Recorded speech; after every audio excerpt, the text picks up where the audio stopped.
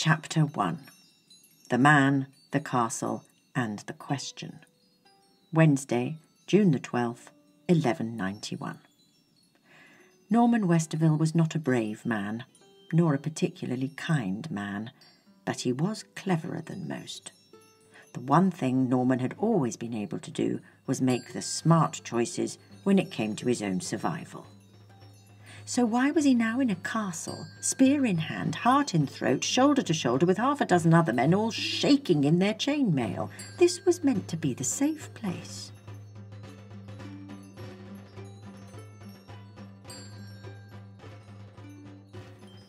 When the first whisper of plague had crept into his small village of Eastcombe, he hadn't wasted any time.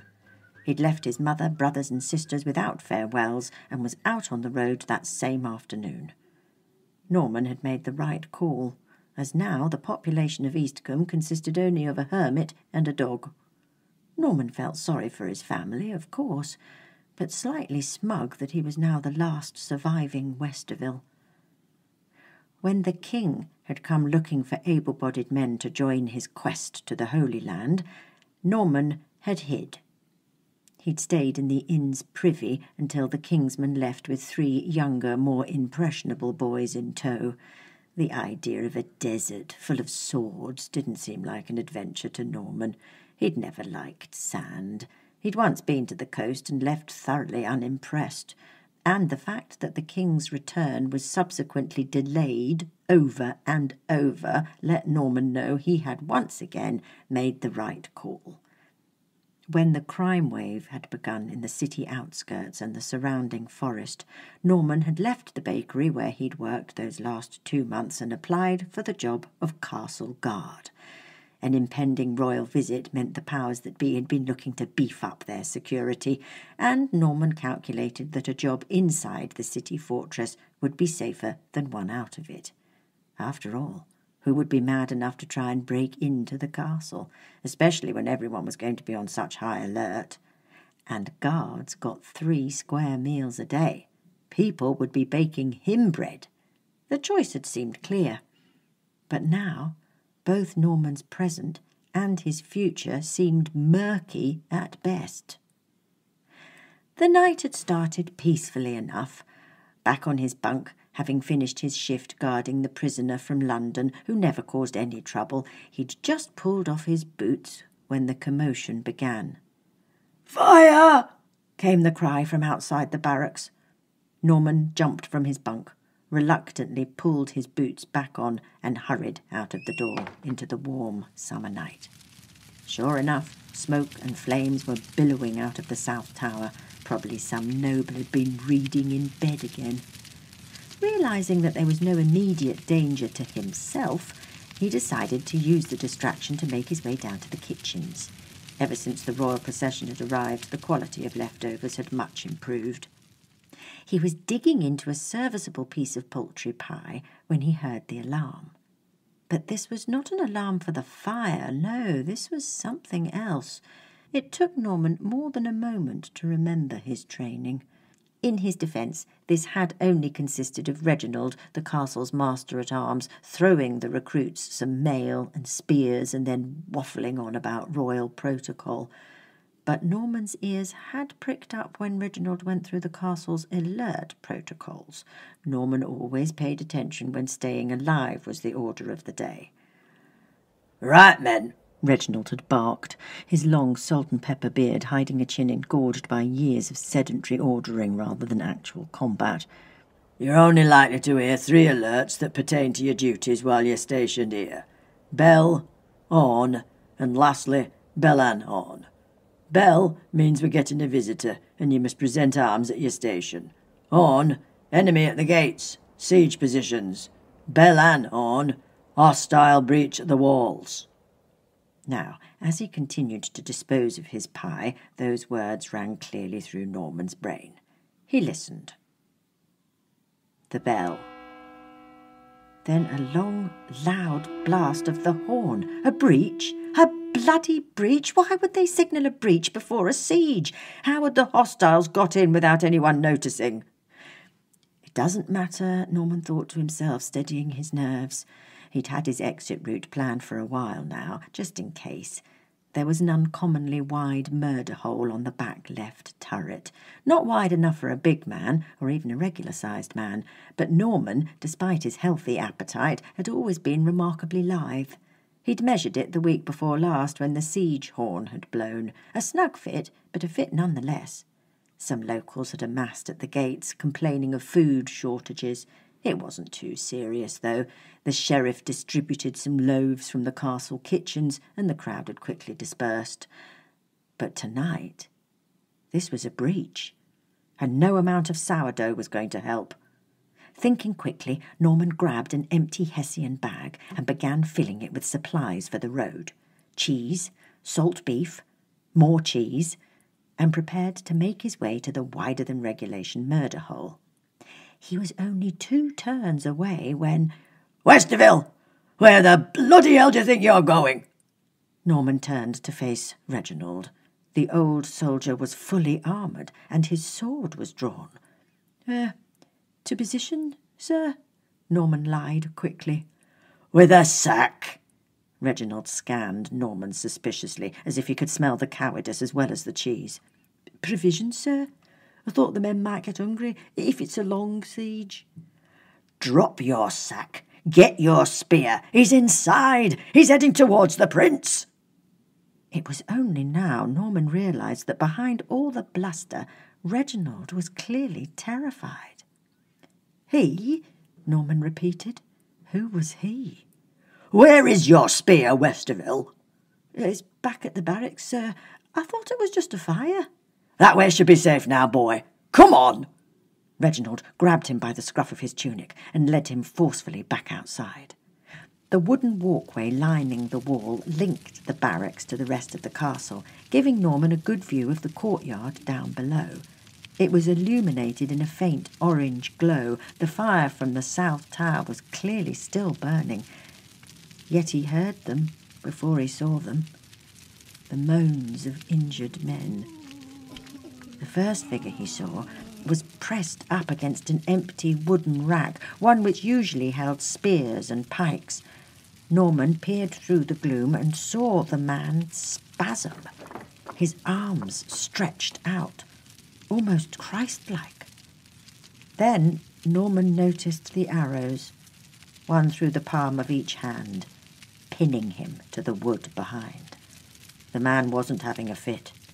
He was trying to pull himself free. Norman's eyes moved quickly away from this grotesque sight, trying to find the source of the other groans echoing below him. One by one he saw them, each immobilised, white fletching protruding from a leg, a shoulder, the ribs, but no corpses. Every one that Norman could see was still alive. "Quit dawdling, Westerville," barked Reginald. "The longer you look, the more yellow you'll get." Norman entered the barracks, begrudgingly dropped his sack and picked up his spear. Re-entering the castle, with Reginald snapping at his heels, he heard it for the first time in his life, the sound he'd been trying to avoid ever since his brother had told him the legend of King Arthur. It was the sound of battle.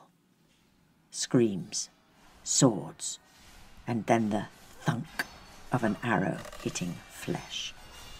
Norman felt quite ill. The sounds were coming from the ground floor just below them, and for one heart-stopping moment it seemed as if that was the direction Reginald had in mind. But by some merciful grace of heaven that Norman wasn't sure he deserved, Reginald led him up a spiral staircase away from the battle. As the sounds of the fighting faded, he heard new voices up ahead, and as they turned the corner, Norman saw a group of men. He recognised a few faces. They were in the same mail as him, holding the same spears. One, Norman noted with considerable envy, had a crossbow. Yet, no matter how they were armed, each man wore an almost identical expression, as if to ask, "What the hell has just entered Nottingham Castle?" Reginald pushed his way through the group of frightened men and knocked on the door they were guarding. It opened inward a crack, allowing Norman a glimpse of a gaunt cheek, a wide blue eye, and the gleam of a crown slightly too big for the head on which it rested. "Is it over?" the prince asked hopefully. "No, Your Highness," Reginald murmured, so quietly Norman could barely hear him. The prince opened the door a little wider, surveying the men of his last guard. He seemed to be counting them. Norman was sure that he and the 6 others didn't inspire much confidence. As if to confirm his suspicion, the prince, looking pale with worry, began to close the door again. Norman felt it before he saw it. A little ripple in the air. His straw thatch of a fringe ruffled slightly. Norman turned instinctively to follow it, but in the time it took to turn his head, 2 more ripples shot by. The 3 arrows were buried deep into the wood of the door. They'd been launched with such force they'd pushed it wide open, nailing it to the wall behind. The prince's nose was bleeding profusely, cracked by the violent swing of the door. He was holding his head back and whimpering. It was almost comical. But only one person was smiling in that corridor. A man holding a longbow and wearing a hood. The hooded man was panting slightly at the far end of the corridor, blood trickling from the corner of his swollen, grinning lip. Though only the bottom half of his face was visible, Norman could see that the man's complexion was dark. He'd never seen a Moor, but he guessed that this was what he was looking at. The man's hood was the deep red of wine, his tunic a mottled greeny brown, some patches darker than others. The man's quiver was almost full. Enough arrows for everyone. The bow hung lazily at his side. The hooded man's voice was quiet, but no one missed a word. "Where is my wife?" The sound of the man's voice seemed to stir something. Norman felt the men around him shuffle. He heard the twist of leather from the grip of a spear, the soft chink of mail as the man next to him shifted his weight. The lucky bastard with the crossbow raised it tentatively. "What's the plan here, gentlemen? Don't you have wives or children? Someone you'd like pressed up against you? Someone who cares for you and wants you to come home whole?" The hooded man reached into a pouch that hung from his belt. Still smiling, he flung something towards them. It landed with a grim, wet thud. A hand. Norman had never seen just a hand. He'd known enough thieves to have seen stumps, but never just a hand, unattached. "There's no shame to be had in surrender tonight," the hooded man continued. His tone surprised Norman. It wasn't gloating or threatening, but one of a victorious knight congratulating his opponent on a battle well fought. The hooded man stepped forward, hands outstretched. "I've been at this a lot longer than any of you. Please, go home." The guard with the crossbow looked to Reginald. What was he hoping for? Orders? Reginald still held his sword drawn, but seemed too stunned to lift it. Norman, as always, started calculating the odds of survival. He considered the hooded man's words. If he was truly going to let him pass, Norman could be at his murder hole in less than 2 minutes. But what if the guards won? After all, there were 6 of them. The odds were in their favour, and if they beat the hooded man and caught up to Norman, well, he'd be hanged as a deserter. The hooded man let out a little sigh. His left hand reached behind him slowly, grasping the white fletching of an arrow. "Do you know why I'm so good with this bow?" he asked, fixing the arrow to the string. Norman was sure he didn't expect an answer. "Because I have been using it nearly all my life, and my life has been a long one." The hooded man raised his head as he drew the arrow back. Norman could finally get a proper look at the man's face. If his life had been long, he had aged remarkably well. Aside from his bleeding lip, his skin was unblemished, his face unlined, and he seemed to still have all his teeth. But his eyes held a veteran's stare. They were almost grey, like a cloud holding on to too much rain. Though the man was smiling, tired was the word that entered Norman's mind. Some of you may think you know who I am, but I assure you, my tale started long before Nottingham. I've stormed the walls of Apollo's city. I am the sole witness to the Battle of the Hot Gates. I have been strung up by democrats, impaled by tyrants, yet here I stand. I'll ask you one more time. What is your plan? Norman dropped his spear. There was a loud clatter as it hit the floor. The other guardsmen looked at him. Reginald opened his mouth as if to reprimand him, but no words came out. The hooded man lowered his bow. Norman, feeling rather foolish, raised his hand. Excuse me, sire. I'd like to go, please. That's my plan, if you'll allow it. What's your name? Norman, sire. Norman Westerville. He was surprised by his own honesty. All right, Norman. You get to live another day. The hooded man gestured past him towards the stairs, all the while holding Norman's gaze. Off you go. Norman began walking towards the hooded man, the stairs, and freedom, not even glancing back at his fellow guardsmen.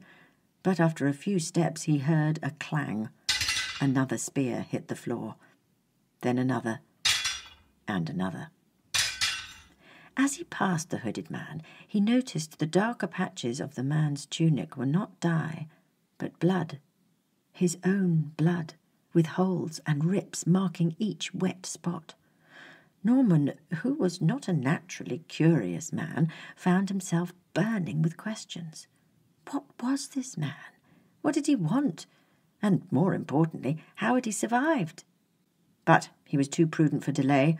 Opting instead to suppress his newfound curiosity, he walked briskly down the stairs. He was followed by every single man who, up until a few moments ago, had stood guarding the acting monarch of England. Adam watched them go before pulling off his hood. It had been a long night, in a long month, in a long life. But he was glad he'd managed to avoid killing or even injuring any more tonight. He'd never liked killing, even if he'd learnt to be good at it. And he'd had to learn. For this. All for this. Maybe this would be the last time. Maybe this would be the end of his search. Adam looked at the prince. He hadn't moved, hadn't even attempted to grab a defence from the litter of discarded weapons before him. Who are you? Really? The prince asked, his voice quivering. Your Highness, I am but a man, albeit a strange one.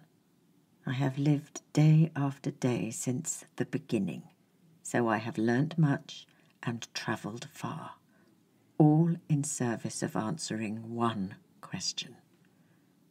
Adam raised his bow, his arms aching from the long night's work. Where is my wife?